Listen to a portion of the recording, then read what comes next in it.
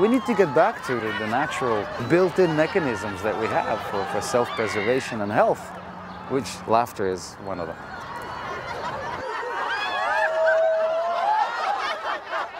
Laughter yoga is a way for people to use laughter without telling jokes and being able to get the laughter to help them feel better.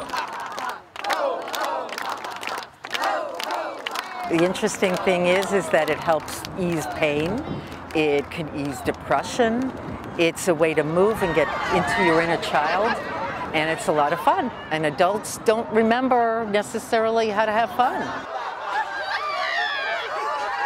The bottom line of our research is that laughter not only makes us feel good, but it has a direct effect on our blood vessels.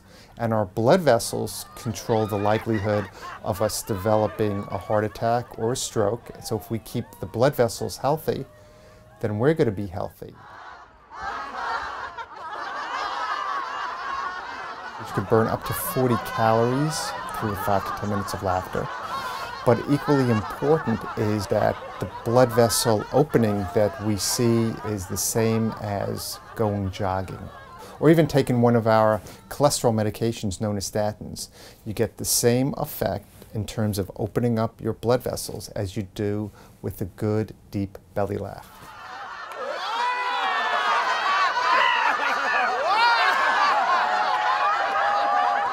Laughing on a regular basis is not only good for our soul, but also great for our heart.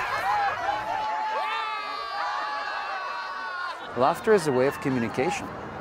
And that's why it's contagious, because when I'm laughing, you're looking at me and you're like, wow, you know, this is a positive energy. So you're more likely to join me in the laughter. But laughter is not present at birth. It appears about 3 to 4 months of age. And it's one of the most important early means of communication between babies and mothers. Hey. The mother will tickle the baby and the baby will smile and laugh. And the mother will do more of that. And if the baby doesn't like it, the baby will fuss or cry and the mother stops. It's a kind of instinctive language that exists before we learn to talk.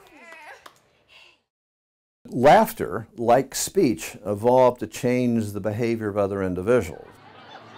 Does it have to have other purposes? It probably does, but we're just now starting to tease out what those differences are. Do the benefits of laughter come from the act of laughing? Or is it the social context, spending time with friends, family, and lovers? All of these are very difficult scientific issues that haven't been teased out. But laughter clearly feels good when we do it. Isn't that enough?